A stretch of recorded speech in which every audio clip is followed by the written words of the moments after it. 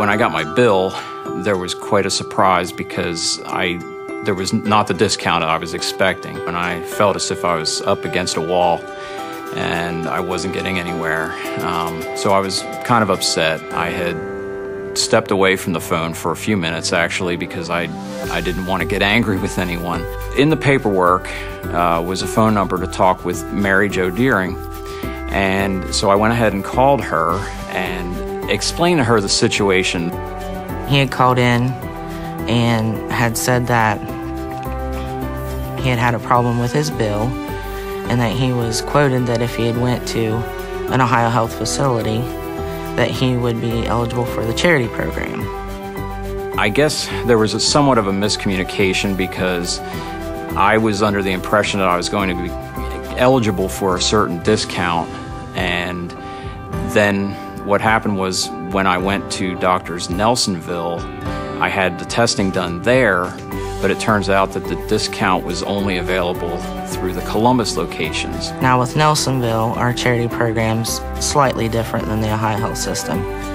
So I explained to him that he was over income for our facility, but I would see what I could do for him. She said, let me see what I can do, and I had to leave it in someone else's hands.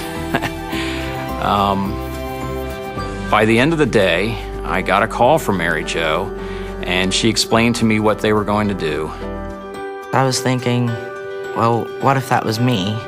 I wouldn't want to be told one thing and then go to that place and have all this work done and then it not be true. So I kind of felt like, well, we really have to do something for him in order to make this right so that he's comfortable with the situation. In the end, she worked out a situation where they were going to charge me what it would have cost in Columbus, and it ended up saving us about $900, which was amazing for us. I think connecting with the patients is very important.